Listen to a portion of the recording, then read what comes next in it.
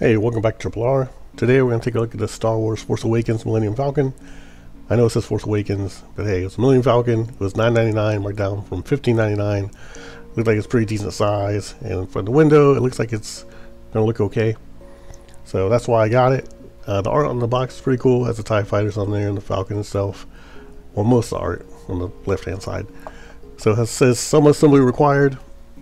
Luckily, it's not a big deal. It's very, very minimal. It's like the best assembly required I've ever experienced, I think. So open it up here, see how it looks outside the box. That's not a great sense of scale in that picture because he's pushing it forward, so it looks a little bit bigger than it's going to be. But still a good size, bigger than like a Hot Wheels or a Matchbox version of the Millennium Falcon, which I think will look good on the shelf. So that's kind of why I got it. Plus Millennium Falcon, it's like, I could use one of those in my collection, you know, and I don't want to spend $100 on a big one. It's going to take a bunch of room and be $100.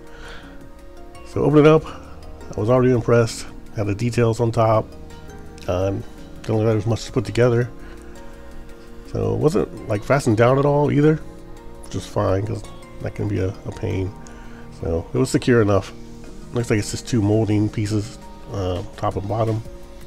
And here's the assembly you have to do.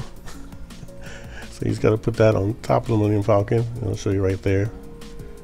And of course there's a big hole that you can see kind of glaring at you, like this needs to be fixed or assembled. Now I don't know, maybe they tested enough boxes and too many broke, and like, well, we'll just let them assemble it. So very easy. Pop that open, gonna stick it in there. It's gonna snap in. So when the snap in, looks like where it kind of expands, so you can see. So once it's in there, it's pretty in there for good. Pop it in. You're done with the assembly. I like that a lot.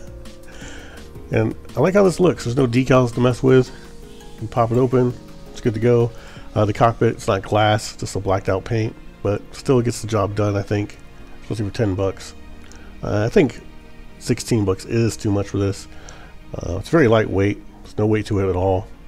So maybe that's a good thing. I don't know if you want people to hang it up, like fishing wire or whatever people do. So I'm just gonna go on the shelf for me.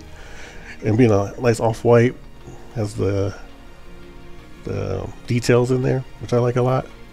It's very cool instead of just being like a flat white or something like that. I think they did a good job, even though it's Force Awakens. Millennium Falcon, one of my favorites because it's iconic. My favorite spaceships in Star Wars are the TIE Fighter, the Falcon. I do like the X-Wing fighter. Never cared for any of the other Rebel Alliance ships. I mean, I don't like the B-Wing. It's pretty dumb looking. Don't like the Y-Wing. Don't care for the A-Wing. What else do they have? I guess they have their freighters, but that's garbage.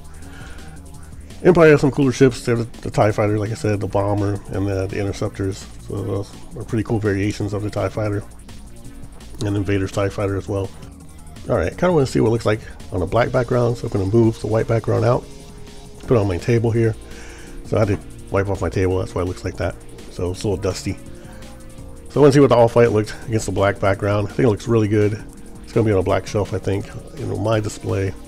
So if you have a display like that, you can see a little better what it's going to look like. This is a cool Millennium Falcon for 10 bucks. I'm very happy with this purchase. If you're a Star Wars fan, Falcon fan digger versus a Hot Wheels, there's a size difference.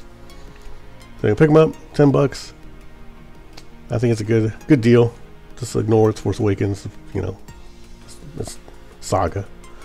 Thanks for watching Triple R. Have a good day or night, wherever you are.